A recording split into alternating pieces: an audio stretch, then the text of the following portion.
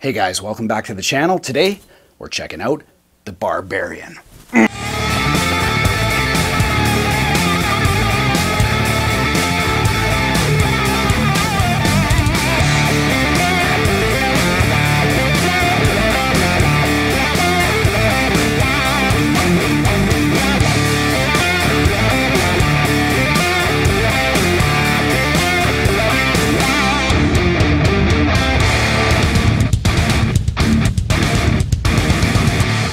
Hey guys, welcome back to the channel. Hope you're having a great day. Today in the studio, I've got an absolute beast. This thing is the meanest guitar I've ever played.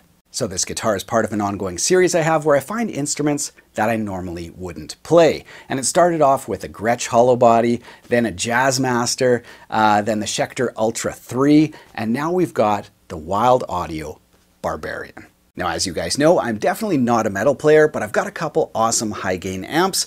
We're gonna plug this thing in and have some fun. Now, if you guys wanna jump to a specific section of this demo, I will put all the times in the video description below. We're gonna hit up the highlights so you guys know what this guitar is and how it's made. Then we'll do some tones. We'll talk about playability and ergonomics, that kind of stuff. So here we go. Let's jump in and check out the highlights. Now, first things first, the Barbarian was designed by Zakk Wylde. So he's taken some iconic shapes like the SG, the Explorer, the Les Paul, the Flying V, and made them like hyper aggressive. So in comparison, I just want to quickly show you guys, this is my SG. This is the SG3. Sorry, I'm just going to hold it away from my body because I'm wearing a black shirt. So I think we all know what the SG is. And in my mind, this is a very aggressive, guitar design. Now, when you hold it up against the Barbarian, you're like, oh, okay.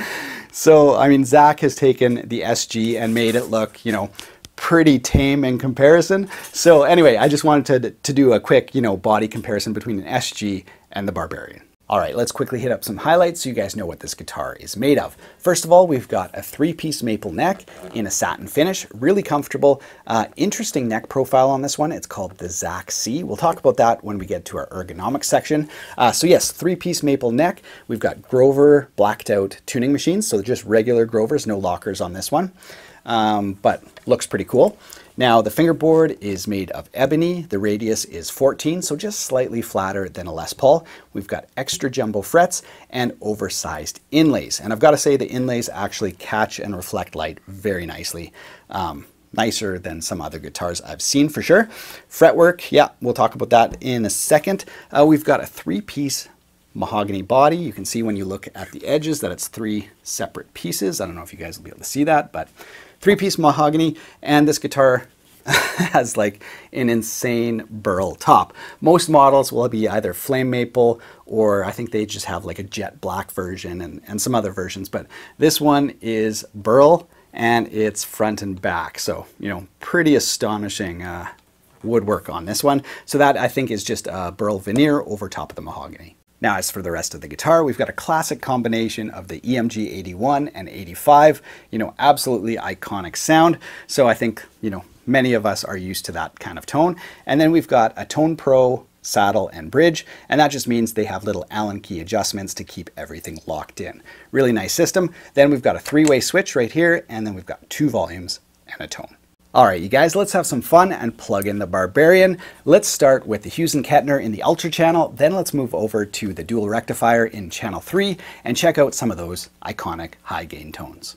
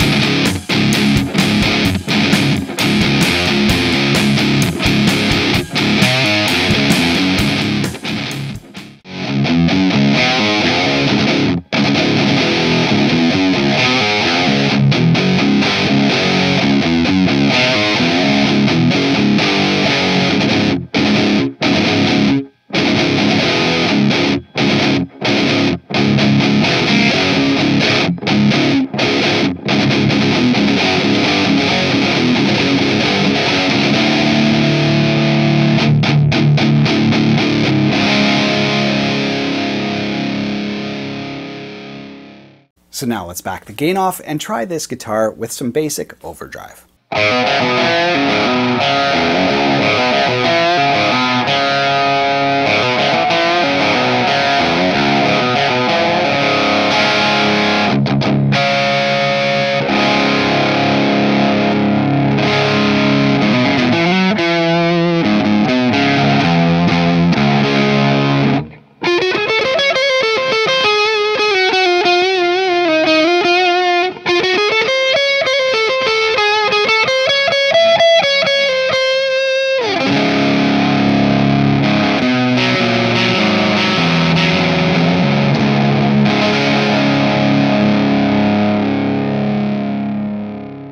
Now I have a creeping suspicion that this guitar is not going to be played without a lot of gain, but you know what? We're here, this is how I roll. Let's listen to some clean tones.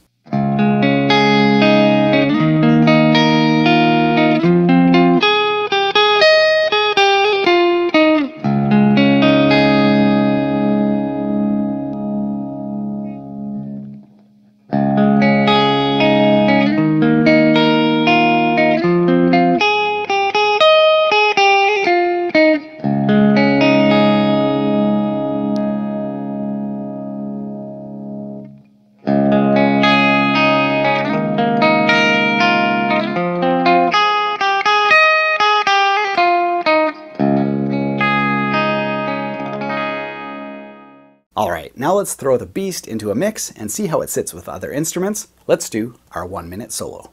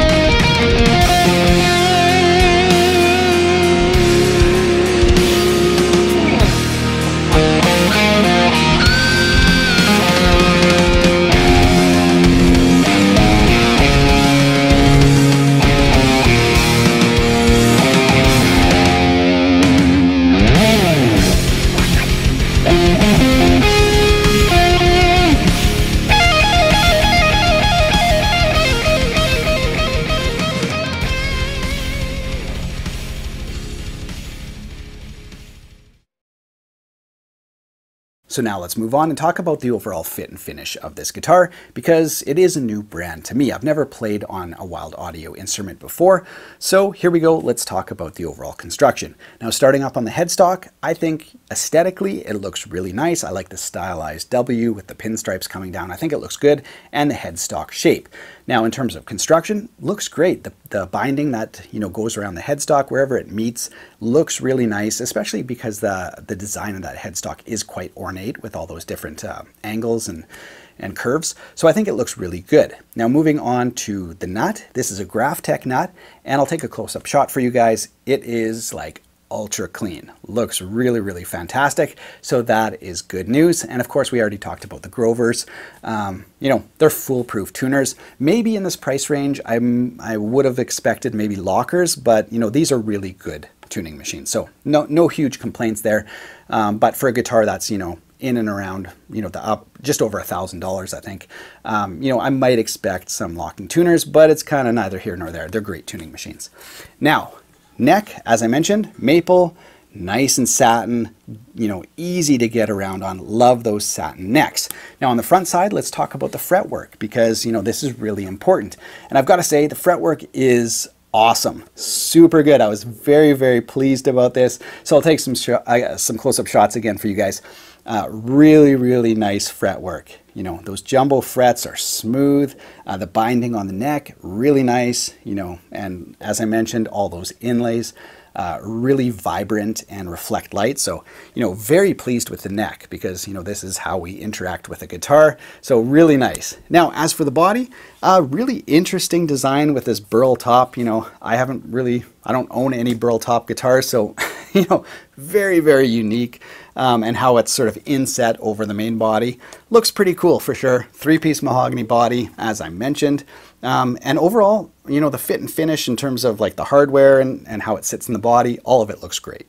Now the only weird thing I could find on this guitar is up here on the heel where the maple meets the mahogany. They kind of stained the maple a little bit further up, and I'm not sure why they did that because, the mahogany looks great, the maple looks great, the joint is great, but they just kind of took some stain and just kind of extended it onto the maple for some reason. So I've never seen that on a guitar before, so, that's the only thing I could find that was, a little out of the ordinary. So overall, really happy with the construction on the Barbarian. Let's talk about the ergonomics.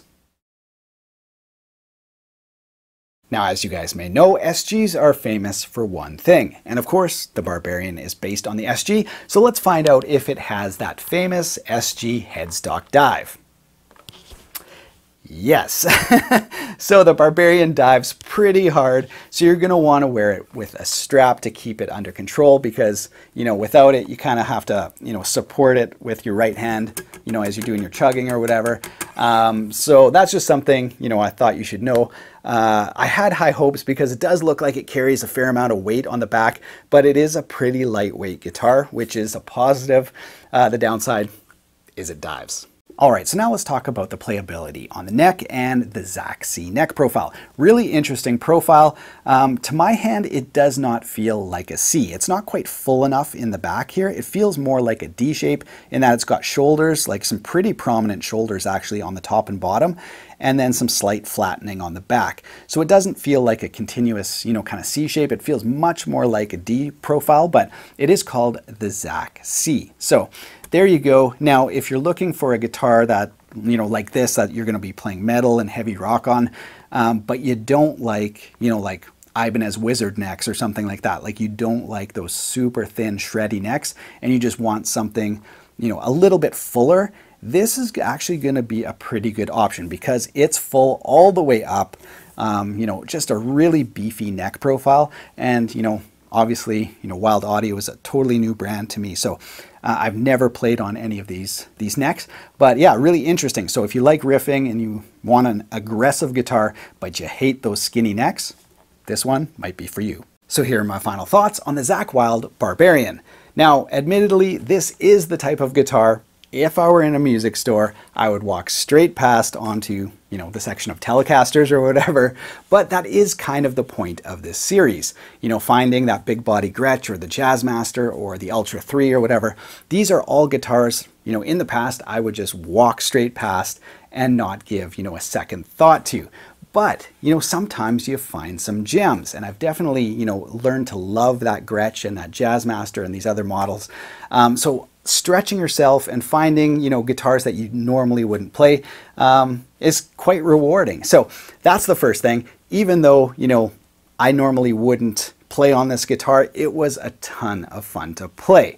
Number two, it's built really well, especially the neck, that satin neck, that thicker profile, those really, really nice frets, it played really well. Now, ergonomically, up against your body and stuff, it feels good. It looks crazy aggressive, but it feels really nice. The only downside, of course, is that typical SG neck dive.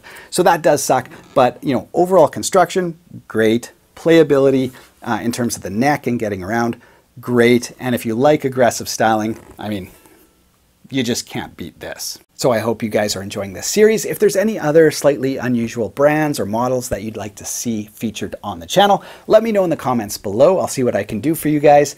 Other than that, all my personal links, gear links, tab store, all that stuff is in the video description. Feel free to check it out there. Have yourself a great day.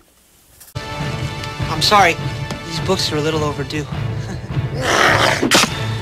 Conan the Librarian. Tonight, only on U62.